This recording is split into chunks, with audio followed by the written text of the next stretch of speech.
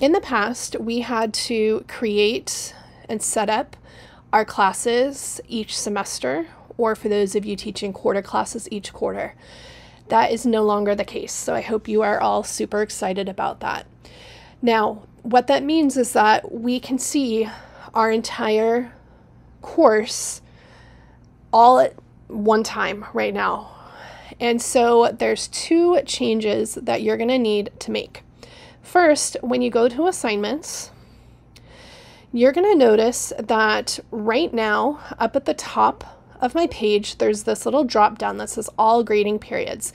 And I've created two assignments here. One is a first semester assignment due August 19th, and one is a second semester assignment due January 17th. Now, because I'm looking at all grading periods, I see both of them right here. But if I click on this toggle and I go to semester 1, I only see the assignments for semester 1. And what determines which semester it's in is your due date. So whatever you put your due date, it will automatically sort it into the correct spot. So you'll notice if I go to semester 2, we'll see the semester 2 assignment. Now, another place that you need to kind of filter or sort or choose what you're looking at, semester 1 or 2, is in your gradebook. So here in my gradebook, you can see that I have both the semester 1 and the semester 2 assignment. And so what I need to do is go up to View and go to Filters. And here I'm going to choose Grading Periods. And what that did, it added a box over on the right-hand side where I can filter between my different grading periods. So again, with all grading periods, I see my semester 1 and semester 2 assignment.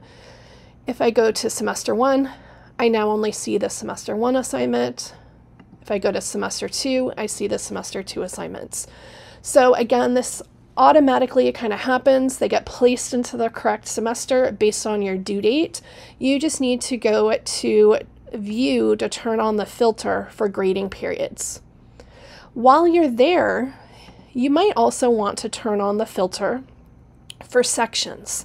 And what this does is right now it's showing me all of my sections. I teach 2 sections of biology, but I can look at just my 6th period students or just my 7th period students, or I can look at all of them together. So to get to the filters, to turn them on or off, you go to View and then Filters, and you can choose which filters you want to see to help you sort and find things in your gradebook. I hope this helps, and we'll send out more information at the quarters and semesters and reminders about how these filters work. Let your Canvas coach know if you have any questions.